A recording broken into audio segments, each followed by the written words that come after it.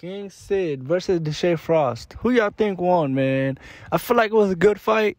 I don't know. They was both going at it, you know what I'm saying? And King Sid actually has some good hits too. And Deshae was doing good. It wasn't like, you know what I'm saying? It was, I don't know. I see it as a draw, man, which I see it as. But at the same time, King Sid, he think it was favoritism going on, bro. I don't know. What y'all think? So, yeah, man, it was a good fight. They both did good. I feel like we got to run it back again, bro. That's the only way. We got to run it back again.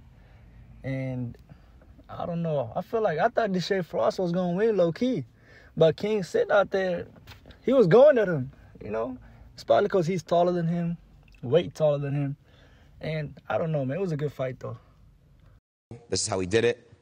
It was a 50-50 percentage poll, but Deshae won by 100 votes. Yeah!